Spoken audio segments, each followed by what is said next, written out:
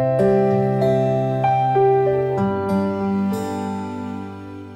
is a story of graceful acceptance.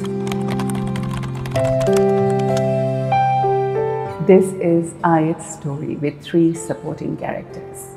Her father, Asif, her father figure, Shiraz, and I, Uruj, her mother. Asif is the best father for Ayyat in this whole wide world. In his own words, having Ayyat in his life is his biggest accomplishment. उंगली पकड़ के तूने चलना सिखाया था ना, दहलीज़ ऊंची है ये पार करा दे.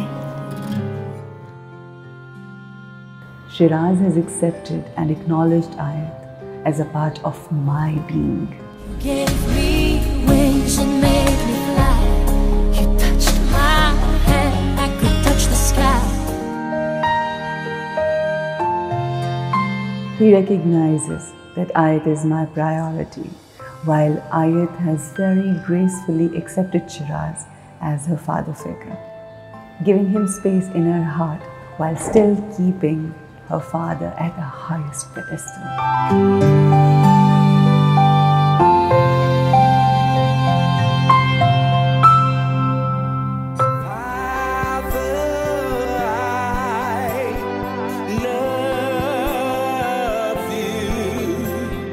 I'm nothing but an observer of this miracle unfolding in our lives. These 2 men have challenged all conventional wisdoms, while Ayyat has proven to be wise beyond her years. She has lived up to her name. She is a revelation to us all.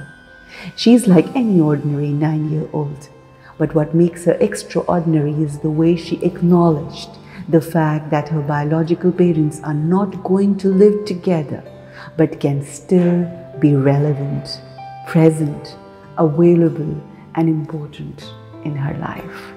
All the supporting characters in this story have put their own interest aside when it comes to Ayyat. She remains the focal point of our love.